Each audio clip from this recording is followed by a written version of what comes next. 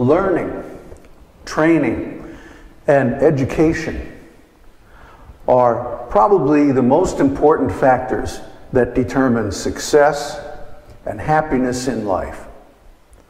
Whether it's ordinary education, reading, writing, arithmetic, and all of that, or highly advanced training in some science or engineering discipline, or training in enlightenment and self-realization.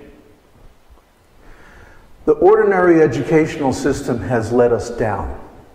It doesn't teach skills. It only teaches how to give right answers on tests. So you wind up graduating from school only knowing how to get through school, and then you hit the real world and it's another story. What is needed to rise above the current crisis in education, in leadership, in trust, and in self-realization is a new kind of education, not ordinary schooling, but experiential learning that teaches real skills. We cannot master a subject without doing it, and we cannot do the subject without being it. That's where our Western philosophy has let us down. Descartes' idea of "I think, therefore I am" is completely backwards. The Cartesian split between the mind and the body, between knowledge and action, is completely wrong. Why? Because real learning starts from being.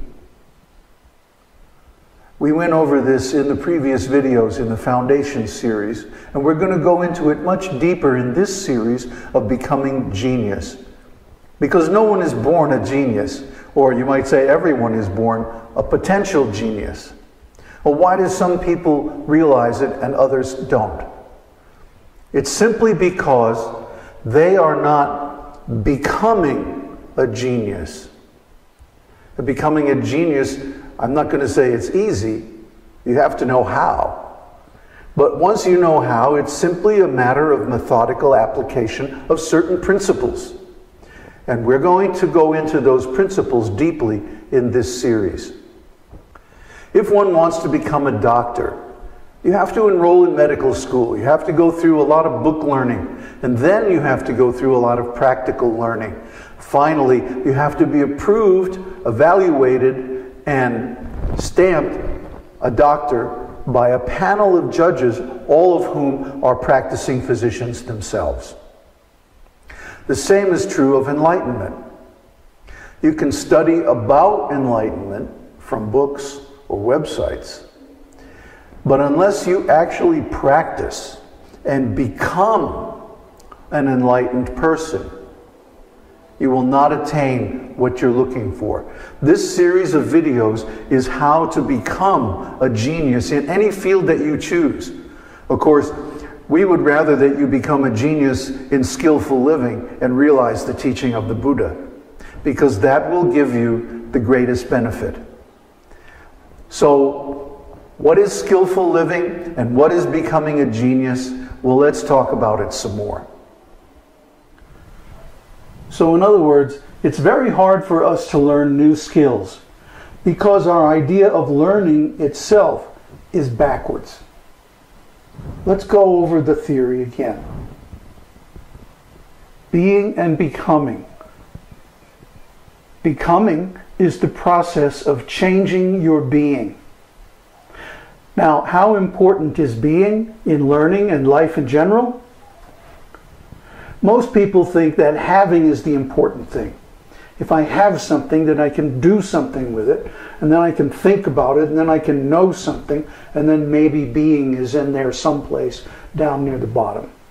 But that's not the way it really is. The way it really is that being is fundamental. If you have the being of, let's say, an artist, then you automatically know how to express yourself, and you can think in terms of your artistic media and disciplines and so on, and then you can easily do your art, and then you can have the things that come from doing your art. Or if you're interested in leadership, by having the being of a leader, automatically the doing, having, and so forth of a leader will come to you.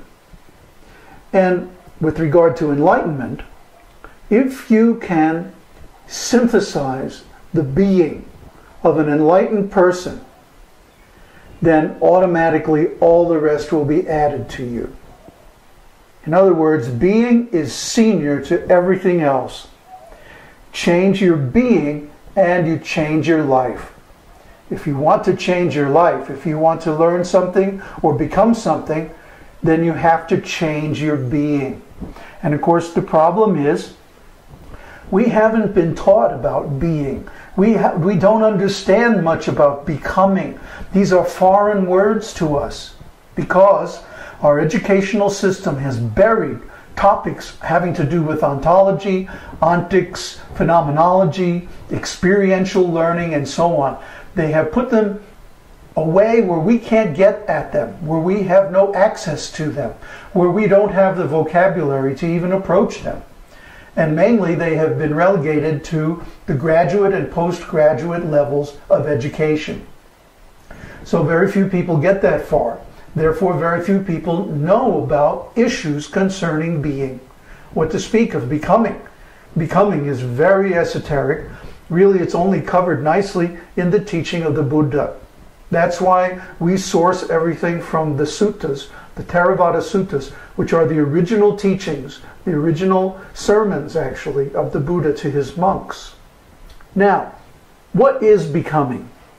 The dictionary defines becoming as a verb meaning begin to be, grow to be, turn into, of a person, qualify or be accepted as, acquire the status of.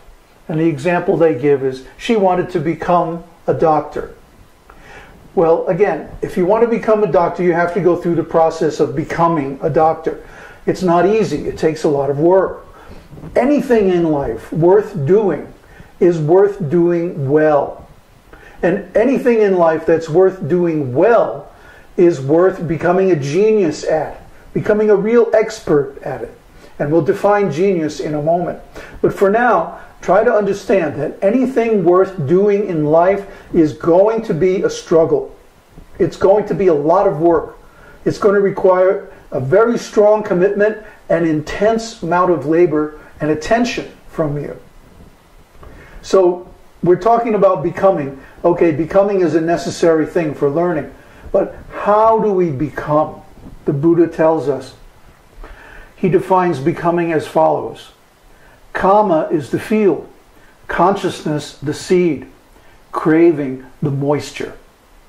The consciousness of living beings is tuned to a refined property. Thus there is the production of renewed becoming in the future. This is how there is becoming. So the Buddha, as usual, gives us a deeper view of becoming than the dictionary. He tells us how there is becoming by tuning the consciousness to a refined quality. If you understood this statement, it's like E equals mc squared. If you understood E equals mc squared, you could go into the lab and cook up an atomic bomb.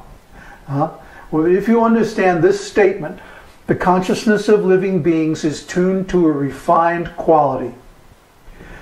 You could become anything that you would like to become in this world or beyond it. This is the secret. And we're going to be explaining this secret elaborately in this video and the ones following. Now let's take a look at genius. Everybody knows the perfect example of genius, Albert Einstein. Albert Einstein was already a genius by the time he was 16. He was already doing original work in a very, very esoteric field of nuclear physics. How did he get like that? Was he born that way? Some people might want you to think so, but I disagree. I was also doing advanced work in physics at the age of 16. In fact, I was offered a full scholarship to MIT in nuclear physics, which I turned down. But why did I get that scholarship? Why did I get perfect scores in all my college board examinations? I looked into this because people asked me, my disciples especially, my students, asked me, how is it that you know all these things? How is it you can do all these things? I can fly a light plane. I can swim and run. I was a really highly trained yogi and other athletics. And I did so many things in my life that most people don't even start to do. I was an expert symphonic flautist. I was an expert jazz composer. And so many other things. I wrote dozens of books and so on and so on. How did I do that? Well, when people started asking me, I gave it some thought. How did I do that? And the result is what you're getting in this series, How to Become a Genius. Becoming a genius is something you do. It's not something you are in the beginning. You have to cultivate it. You have to work to get it. But luckily, there is a method that you can follow. It's not easy. It will take a lot of work, and a lot of that will be dry, plodding, methodical work. But if you follow this method, I guarantee you, you can become a genius at whatever you want to do. So what is a genius? Well, again, the dictionary defines genius as a noun, meaning exceptional intellectual or creative power or other natural ability. A person who is exceptionally intelligent or creative, either generally or in some particular respect. And the example they give, a musical genius. Well, I disagree with this definition because it says other natural ability. But I don't think the abilities of a genius are natural. I think the ability of genius is cultivated. And it's cultivated in a very specific way having to do with the meaning of terms. And we'll get into that when we describe the 4 levels or 4 steps of the process of becoming genius. Now, we can define becoming genius as follows. Becoming genius utilizes concepts derived from the teaching of the Buddha and other spiritual disciplines, as well as advanced concepts in science, education, ontology, semantics, software, and systems theory, to master any subject so thoroughly that it results in a permanent change in being, so that whatever you master becomes your spontaneous, natural self-expression. Now, this is the natural part about being genius.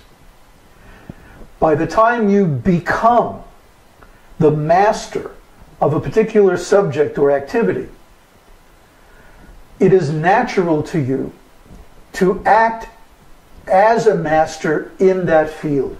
You don't have to think about it. There's no planning, thinking, calculating, scheming. You don't need to take a break and say, okay, what am I going to do now? It arises spontaneously from your being. That's the whole point of becoming genius. So when we say a genius is someone who has achieved mastery in a particular field, what do we mean exactly? Well, the meaning of mastery is far more than mere mechanical or technical proficiency. When you master something, it becomes your being, who you are, your natural self-expression, not something you merely know about. Whatever you master becomes effortless to use. You don't need to remember and apply it. It becomes your natural, spontaneous self-expression without thinking or calculation. This level of mastery comes from our unique ontological model and experiential methodology. The model of being and becoming used in our course is derived from the Buddha's theory of dependent origination, paticca samuppada. And we're going to go into this in detail in our upcoming videos. You will learn how to use dependent origination to become whatever it is that you want to be. And if you want to master a particular field, how to become a master of that field. And if you attain that, then that field is completely open to you. Whatever you want to do, you can do at the highest level. We mentioned experiential learning. Well, what is experiential learning? Becoming genius will not be easy, because we will critically question your habitual ways of learning and point out what is holding you back. You need full participation to get the promise of becoming genius. You have to make it part of your experience. So in other words, when we read something to you or when we say something to you in these videos, you should view this video over and over again, by the way. And each time we introduce a new concept, you should stop the video, look into yourself, and recall a time when you experienced something like that in your life. Or if you never have experienced something like that, you need to identify that too. If this is a completely new concept that has no equivalent in your experience, then you should be very attentive to it, because this is something beyond your previous level of being. We offer a radically different approach to learning. To get the full value of this, you must discover for yourself the experience of what we present. The experiential method is designed to provoke you to transform yourself into the genius you potentially can be. In other words, I can't do it to you. You have to do it to yourself. You have to work out these ideas in your experience. And the primary thing that's holding you back is that you don't know the definitions of the terms that we're using to describe our method. And we'll go over this in great detail coming up in the videos. Finally, experiential learning is not merely knowing about a subject, but transforming your being into a master of the subject, a genius. What am I doing when I'm trying to communicate with you?